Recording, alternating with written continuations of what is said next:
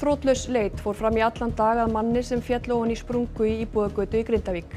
Leitin áhættusöm. Maðurinn enn ófundinn. Fjölskyldufaðir var handtekinn á Akureyri í morgun og sendur úr landi. Hann grunaður að vera í samtökunum sem kenna sig við íslamskt ríki. Bandaríkjamenn gerðu ásamt bandamönnum árásir á 60 hernaðarmannvirki Húta í Jemen til að stemma stigu við árásum þeirra á skip í Rauðahafi. Hútar segja að árásana verði hefnt grimmilega. Samninganefndir Samtaka atvinnulífsins og fylkingar stéttarfélaga í ASÍ funduðu í húsakynnum ríkissáttasemjara í dag. Formaður Starfsgreinasambandsins segist enn bjartsýnn að samningar náist áður en núgildandi kjarasamningur rennur út. Ný leikmyndatækni var frumsýnd í EM stofunni í kvöld og svokallað sýndarsvið notað. Íbúar á Hrafnistu komu saman til að horfa á fyrsta leik Íslands á mótinu sem endaði með dramatísku jafntefli.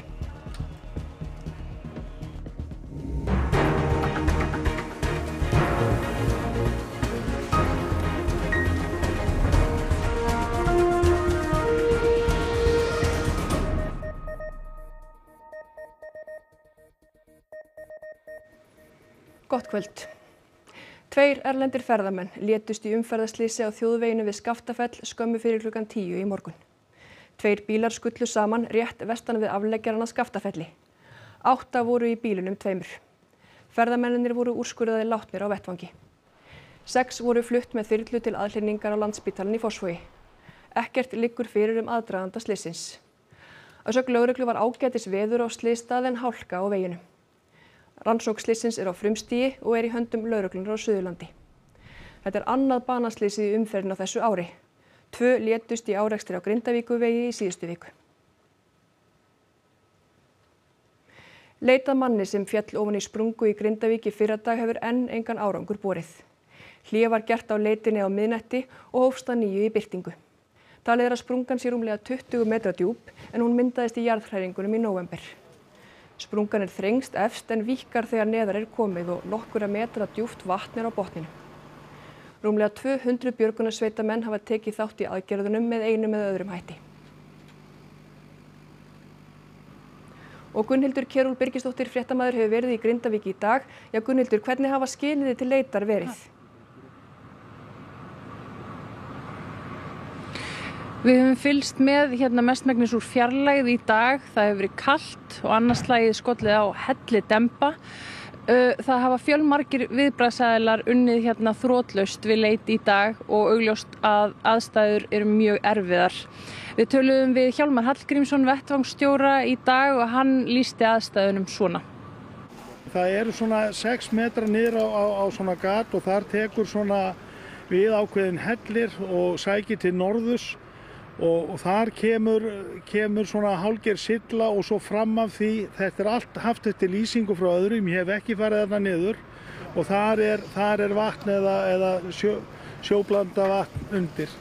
Og þessar skorur og þetta er alveg ótrúlega erfiði vettvangur við að eiga og koma öllu að því að við erum ekki með beint sig niður á svæðið, þetta þarf að skáskjóta og annað.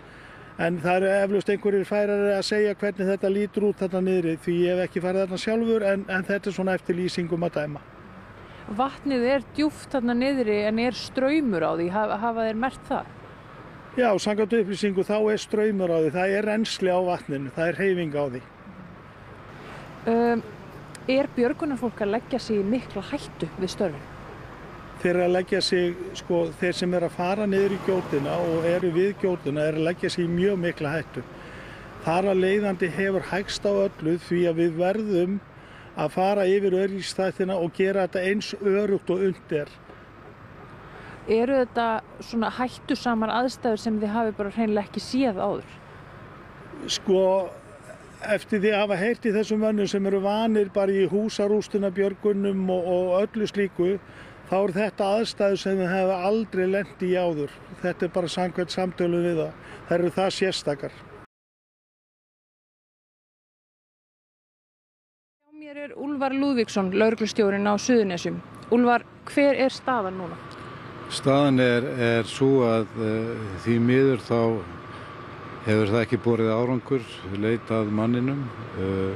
Aðstæður í sprungun eru mjög ótryggar og það er engan veginn forsvaranlegt að senda sigmenn niður í sprunguna. Við erum að tala sprungu sem cirka 40 metrar á dýpt og niðurstaða að það og verður ekki hægt að sinna þarna björgunarstörfum. Þannig að leit hefur því miður verið hætt.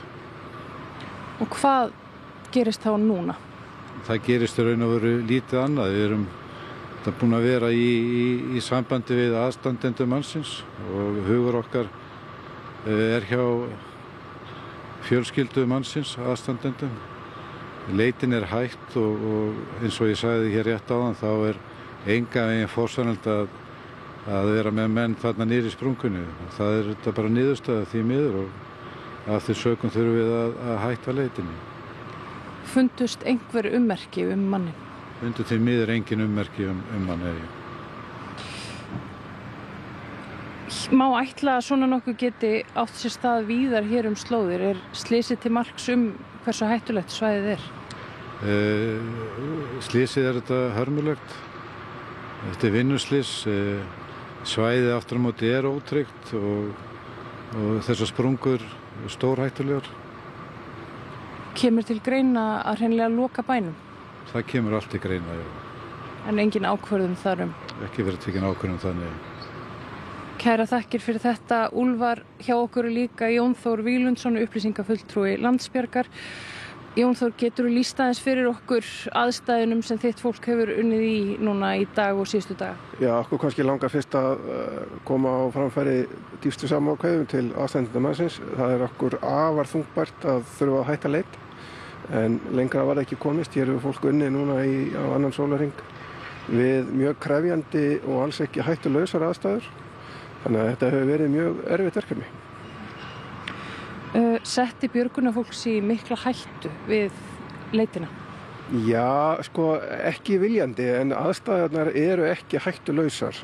Það var reynt að tryggja vettvang eins mikið og mögulegt var og eins vel og mögulegt var, en á þessum tímapunkti var bara ljóst að lengra ekki haldið. Hafa einhver óhöpp orðið á viðbragðsaðilum? Nei, en það var hrun í gær sem náttúrulega vakti fólk dálítið verulega til meðvitundar að þetta væri alls ekki hættulaus vettvangur. Hafið þið einhver tíma séð viðlíka aðstæður? Ég held að þetta sé fordæmalaus aðgerð á Íslandi. Við höfum aldrei þurft að fást við neitt þessu líkt. Hvernig líður viðbragðsaðilum núna að þurfa að hætta leit?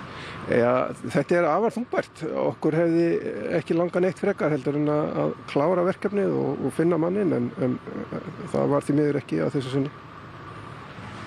Kæra þakkir fyrir þetta, Jón Þór. Við kveðjum héðan úr Grindavík. Takk fyrir þetta, Gunnhildur. Maður sem talinn vera í samtökunum sem kenna sig við Íslamska ríkið var handtekinn á Akureyri í morgun. Hann hefur nú verið fluttur til Grikklands. Í tilkynningu frá ríkislögreglustjóra kemur fram að 3 karlmenn hafi verið handteknir í lögregluaðgerðum á Akureyri í morgun. Í kjölfar handtökunnar fór fram húsleit í 2 húsum þar sem lögreglan lagði hald á peninga og farsíma. 2 mannanna hefur verið sleppt en 3. var fluttur til Grikklands ásamt konu sinni og 6 börnum. Sá talinn vera í samtökunum sem kenna sig við Íslamska ríkið ISIS. Aðgerðir lögreglu eru sagðar hafa staðið yfir frá því í nóvember í fyrra í samstarfi við erlend lögregluyfirvöld, þar á meðal Europol. Í tilkynningunni kemur fram að fjölskyldan hafi komið til landsins í september en var synjað alþjóðlega vernd hérlendis vegna þess að þau hafi þegar verið með alþjóðlega vernd í Grikklandi. Nokkur viðbúnaður var við aðgerðina í morgun en fulltrúar félagsþjónustu, barnaverndar, heilbrigðisstarfsfólks og lögreglu voru á staðnum. Við heyrðum í lögregluna á Norðurlandi eystra sem vísaði öllum fyrirspurnum varðandi málið á ríkislögreglustjóra. Ríkislögreglustjóri baðst undan viðtali og sagði engar frekari upplýsingar að veita málið að svo stöddu. Frekari hernaði verður beitt gegn Hútum í Jemen ef þeir láta ekki af árásum á skip í Rauðahafi. Þetta sagði Bandaríkjaher eftir árás þeirra og bandamanna á Húta í nótt. Þeir boða aftur á móti mótaðgerðir gegn þessum árásum. Árás næturinnar átti sér nokkurn aðdraganda. Hútar, samtök Shía-múslima í Jemen sem styðja Hamas-samtökin, hafa frá upphafi stríðsins á Gaza gert hátt í 30 árásir á skip á Rauðahafinu sem tengjast Ísrael að þeirra sögn. Vegna þessa hafa sífellt fleiri skipafélög hætt að sigla Rauðahafið og Súesskurðinn og sigla í staðinn töluvert lengri leið fyrir Góðrávonahöfða. Siglingaleiðin frá Mumbai til London lengist til dæmis úr 11.600 kílómetrum Rauðahafið í 19.800 kílómetra fyrir Góðrávonahöfða. Það jafngildir 10 daga viðbótar siglingu. Vesturlönd hafa undanfarna daga varað Húta við að brugðist yrði við þessu. Í nótt var það gert. Ráðist var á 60 hernaðarmannvirki Húta úr lofti og af sjó. Bandaríkjaher segir í yfirlýsingu að ekki verði hikað við að grípa til frekari aðgerða sé þess þörf. People can't act like this with impunity, and that's why together with allies we've decided to take this action. Our aim is very clear, it's to de-escalate tensions and to restore stability to the region. Miðað við viðbrögð Húta eru ekki miklar líkur á því. Þúsundir manna söfnuðust saman í borginni Sana til að mótmæla árásunum. ولن يمر دون رد ودون عقاب. إن القوات المسلحة اليمنية لن تتردد في استهداف مصادر التهديد وكافة الأهداف المعادية في البر والبحر دفاعا عن اليمن وسيادته واستقلاله. Árásir Húta eru þegar farnar að hafa áhrif. 12% af vöruflutningum heimsins fara að jafnaði Rauðahafið, en umferðin hefur minnkað 70% frá því í október. Eitt lítið dæmi að bílaframleiðandinn Tesla tilkynnti að framleiðslu yrði hætt í verksmiðju fyrirtækisins í Berlín í 2 vikur frá 29. janúar vegna fyrirsjáanlegs tímabundins skorts á hráefni. Þá er farið að bera á verðhækkunum hjá flutningafyrirtækjum. Hallgrímur, hvaða frekari aðgerðir getur þessi árás haft? Já, það kannski svara spurningunni vel hann rétt áðan, þá bárust fréttir af því að það hefði verið ráðist á annað skip í Rauðahafi. Líklega fyrir mistök, þar sem skipið undir fána Panama og var að flytja rússneska olíu, en talið að Hútarnir hafi talið að þetta væri breskt skip. Þannig að svona með við þetta og aðrar viðtökur þá eru eiginlega engar líkur á að þetta rói máli neitt. Hútar sem svona til útskýringar er hreyfing Shía múslima í Jemen, studd af bæði Írönum og Hezbollah samtökunum í Líbanon. Þeir hafa lýst yfir að nú séu bandarískir og breskir hagsmunir lögmæt skotmörk eins og þeir orða það, og að gleði þeirra verði skammvinn. Þetta bendir væntanlega til þess að þessu verði svarað fljótlega á einhvern hátt og jafnvel annan hátt heldur en að ráðast á skip í Rauðahafi. En Hútar hafa lýst því yfir að það eina sem fáið þá til þess að hætta þessum árásum sé að það verði komið á vopnahléi á Gaza. Og það er ekki augsýn? Ekki eins og staðan er núna. Og talandi Gaza, réttarhöldin fyrir alþjóðadómstólnum þar sem Ísraelsmenn svara ásökunum þjóðarmorð hélt áfram í dag. Hvað bar þar hæst? Ísraelsmenn tóku náttúrulega til varna og stuðningsmenn Palestínumanna söfnuðust saman fyrir utan dómstólinn sem er í Haag í Hollandi til að sýna málinu gegn Ísraels stuðning. En Ísraelsmenn vísuðu því á bug að þeir væru að reyna að, eins og þeir orðuðu, að þurrka út palestínsku þjóðina. Aðgerðirnar á Gaza væru sjálfsvörn gegn árásum Hamas samtakana í október, og þeir sögðu líka að hvergi hefði verið tekið fram hversu margir af þeim ríflega 23.000 sem hafa fallið á Gaza væru óbreyttir borgarar. The key component of genocide, the intention to destroy a people in whole or in part, is totally lacking. What Israel seeks by operating in Gaza is not to destroy a people, but to protect a people, its people, who are under attack on multiple fronts, and to do so in accordance with the law, even as it faces a heartless enemy, determined to use that very commitment against it.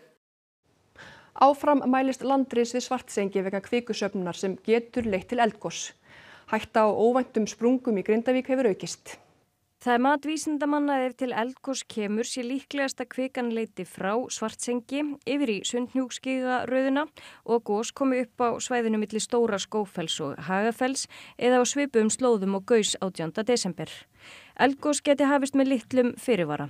Merki að kvika sé að brjóta sér leið upp á yfirborðið kemur fram í skyndilegri, staðbundinni og ákafri smáskjálftavirkni. Áhrifa þeirrar skjálftavirkni mun gæta bæði í Svartsengi og í Grindavík. Í aðdraganda síðasta eldgos liðu einungis 90 mínútur frá því að fyrstu merki sáust þangað til að eldgos var hafið. Undanfarna daga hefur verið lítil skjálftavirkni á svæðinu. Veðurstofan telur ólíklegt að skjálftavirkni verði jafn öflug og hún var þegar kvikugangurinn myndaðist 10. nóvember og Grindavík var rýmt. Nýtt hættumatskort Veðurstofunnar vegna jarðhræringana var gefið út í dag. Kortið sýnir mat á þeirri hættu sem til staðar og gæti skapast með litlum fyrirvara. Hætta vegna skyndilegrar opnunar og sprungum innan bæjarmarka Grindavíkur metin meiri en síðast, en kortið annars óbreytt og heildar hættumat það sama.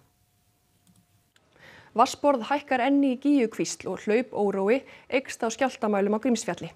Það bendir til þess að rennsli úr Grímsvötnum sé í vexti, segir náttúruvárssérfræðingur á Veðurstofu Íslands. Ekki hægt að útiloka möguleika á eldgosi og líkur á því hafa aukist. Gert ráð fyrir að hlaupið nái hámarki á sunnudag en ekki gert ráð fyrir stóru hlaupi. Eldgosi í Grímsvötnum eftir að vatn hleypur þaðan var síðast árið 2004, þar áður árið 1934 og svo árið 1922. Mun oftar hefur þó hlaupið úr Grímsvötnum án þess að til komi eldgos. Tvisvar hefur hlaupið í Grímsvötnum á síðustu 3 árum.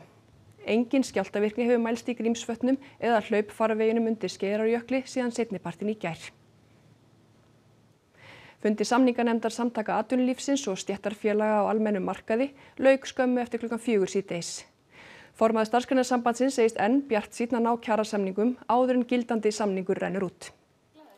Ég orða þetta oft bara þannig að það eru ljón á veginum á tíðum og það okkar hlutverk og samningsaðila að ryðja þessu ljónum úr veginum til að við náum settu marki því að aðalmarkmið skýrt og samningsaðilar eru algjörlega sammála í þeirri nálgun. Mikilvægi þess að ná niður verðbólgu hér og ná niður vöxtum því að það mesta kjarabótin sem að íslensk heimili, íslenskt launafólk og meira segja fyrirtækin geta fengið ef að þessi markmið okkar nást. Eftir fyrsta formlega fund samninganefndana í síðasta mánuði var gefin út sameiginleg yfirlýsing þar sem ríki, sveitarfélög og fyrirtæki voru beðin að leggja hönd á plóg og styðja við markmið kjarasamningana. Sveitarfélögin hafa lýst í eindregið yfir að þau styðja við markmið samningana og eru tilbúin til þess að endurskoða sínar gjaldskrár að því gefnu að við náum að gera skynsama langtíma kjarasamninga. Það mjög jákvætt. Og við höfum líka fundið það að okkar aðildarfyrirtæki taka vel í það að styðja við þetta markmið, það að segja að ná að gera langtíma kjarasamninga með því að halda aftur af verðhækkunum og við höfum bara fundið mikinn vilja til þess. Búist yfir svari frá stjórnvöldum í næstu viku hvernig aðkoma ríkisins eigi eftir að verða. Meðal þess sem rætt var í dag var launakrafa stéttarfélagana, en séu ágreiningsmál sem þurfi að leysa og boðað hefur verið til fundar klukkan 10 í fyrramálið.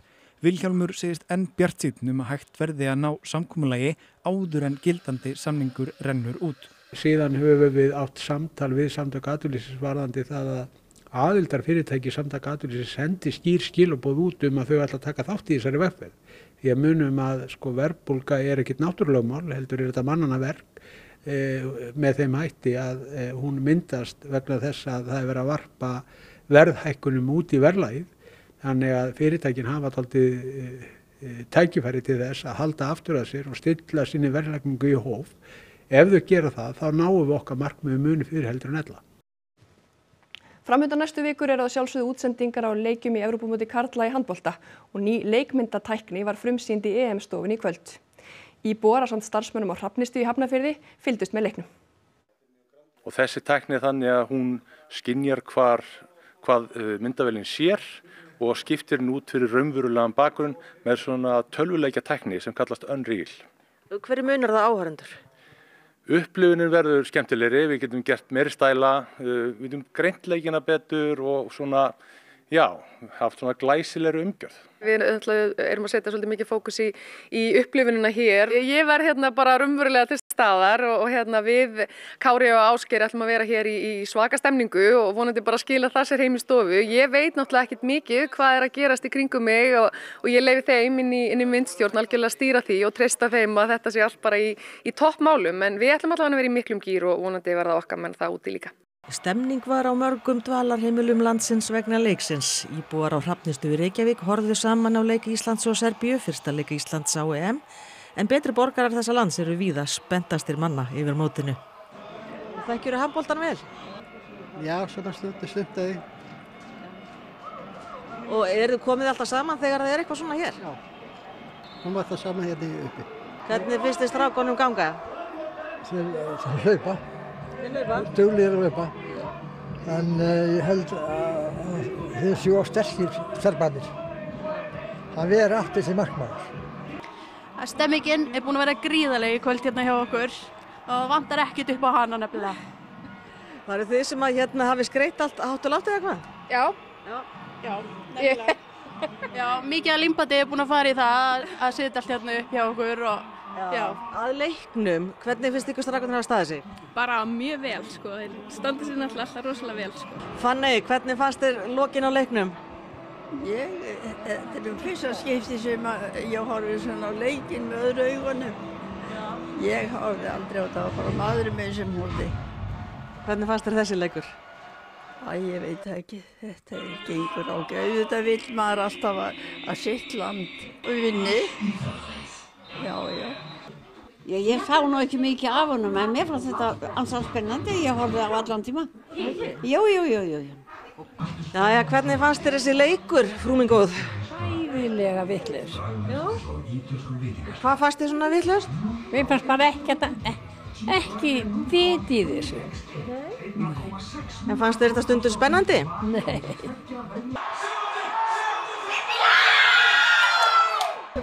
Það fannst þetta ekki spennandi. Og eins og flest vita það gerðu Ísland og Serbía jafntefli í þessum fyrsta leik Íslands á Evrópumótinu í handbolta í hreint ótrúlegum leik og Helga Margrét Höskuldsdóttir íþróttafréttamaður er í munn hér. Helga, ertu búin að jafna þig? Bara alls ekki, Birta. Ég held að ég geti sagt það alveg hreinskilnislega að þetta voru ótrúlegar loka mínútur og loka sekundur og úr því sem að komið var þá tökum við að sjálfsögðu þessu jafntefli og þessu stíi sem að getur reynst okkur afar mikilvægt og núna er það svo bara að horfa á næstu leiki á móti Svartfjallaland og Ungverjum og vinna þá. Við þurfum að sjálfsögðu yfir þetta allt saman hér í íþróttafréttum að loknum fréttum. Takk fyrir það, Helga Margrét í munn hér. Og þá að veðri. Það verður tiltölulega látlaust veður framan af helginni en norðanáttin mun þó ná yfirhöndinni þegar á líður og kólna mun smám saman í veðri. Útliti fyrir að næsta vika verði í kaldari kantinu. Theodór Freyr Hervarsson veðurfræðingur fer yfir veðurhorfur næstu daga á loknum íþróttafréttum. En áður en við kveðjum skulum við fara yfir það sem var helst í þessum fréttatíma. Leit að manni sem féll ofan í sprungu í Grindavík hefur verið hætt. Lögreglustjórinn á Suðurnesjum segir ekki forsvaranlegt að senda sigmenn niður í 40 metra djúpa sprunguna.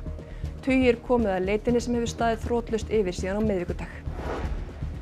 Fjölskyldufaðir var handtekinn á Akureyri í morgun og sendur úr landi. Hann er grunaður að vera í samtökunum sem kenna sig við Íslamskt ríki. Bandaríkjamenn gerðu ásamt bandamönnum árásir á 60 hernaðarmannvirki Húta í Jemen til að stemma stigu við árásum þeirra á skip á Rauðahafi. Hútar segja að árásana verði hefnt grimmilega. Samninganefndir Samtaka atvinnulífsins og fylkingar stéttarfélagi ASÍ funduðu í húsakynnum ríkissáttasemjara í dag. Formaður Starfsgreinasambandsins segist enn bjartsýnn að samningar náist áður en núgildandi kjarasamningur rennur út. Það var þetta upptalið hjá okkur í kvöld. Næstu fréttir verða lesnar í útvarpi klukkan 10 í kvöld og á rúv.is má nálgast allar nýjustu fréttirnar. Þessum fréttatíma er hins vegar lokið. Verið sæl og góða helgi.